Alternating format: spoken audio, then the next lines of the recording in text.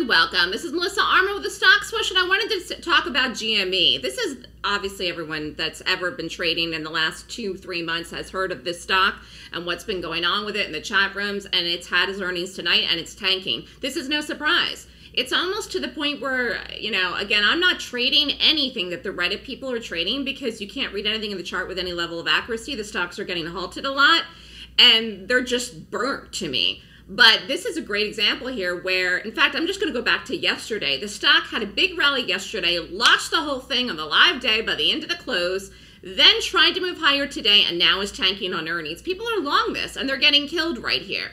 So most of these groups, these Reddit groups are going long. Why? Because in the accounts, they can only go long.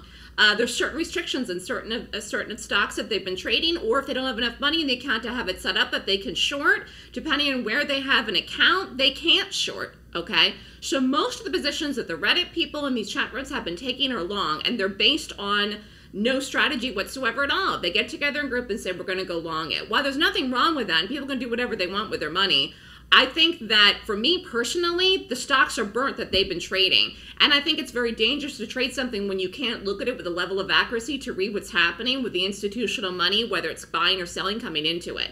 I mean, this is so predictable here that this would be fallen earnings. I mean, again, I do not want to trade these things because I think they're a disaster and they're just burnt. These stocks are ruined now because they've been traded by these Reddit groups.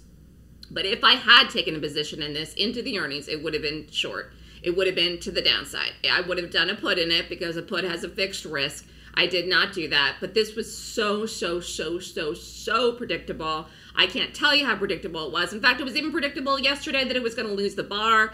I didn't know if it would lose the bar today or on the same day, but it did it exactly on the same day. It ran up to 344.66 yesterday and ended up closing at 300. So it ran up and then lost $44 on the same day. It's just nuts. I mean, in fact, let's look. This is the gap happening live, by the way.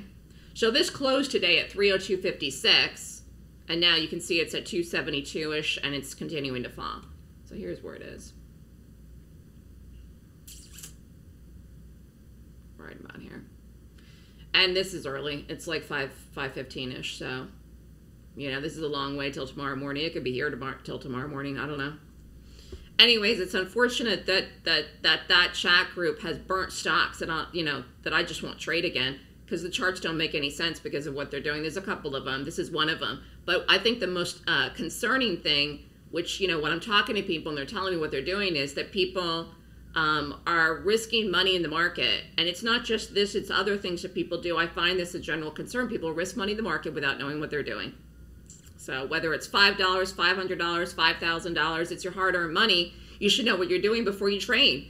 You should know what you're doing before you trade. I mean, I never took a position in the market with my own money without taking a class first.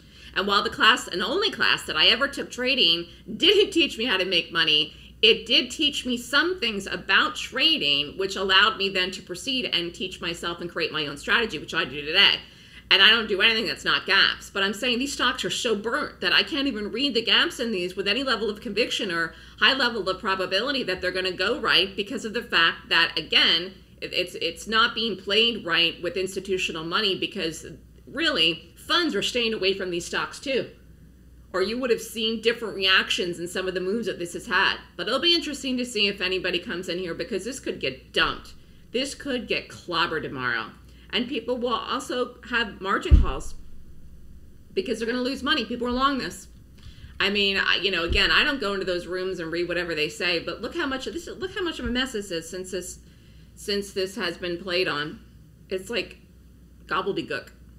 I mean, what I do is based on technical analysis. It's advanced technical analysis. I predict future price action by reading past price action, and I do it by reading and rating the gap based on my rating system. And that's what I mean when I say that this stock and other ones that the Reddit traders have been playing are burnt because you can't look at the past price data to make decisions about predicting future price data based on what they've been doing with them low the last few months. So this is just burnt to me, but this was very predictable this would fall. That people are losing money as we speak in this who are along this stock. And people are going to double down on this probably tomorrow and buy more when it drops, who aren't going to get margin calls if they have the money to even buy more. And I mean, it's just, this is like you may as well, you're better off, your odds I think are better going to Atlantic City and gambling if you know how to play the odds, you know how to play cards. And Atlantic City, yeah, I thought about that. I should go and play cards. I'd be great at counting cards actually because I'm so good with numbers. Anyways, have a great night, everyone. That's my take on this GMB. Wanted to do a video because it had earnings tonight. Very predictable it would fall. It's tanking as we speak. Have a great night, everyone. Email me, Melissa, thestockswoosh.com if you'd like more information. Have a good day.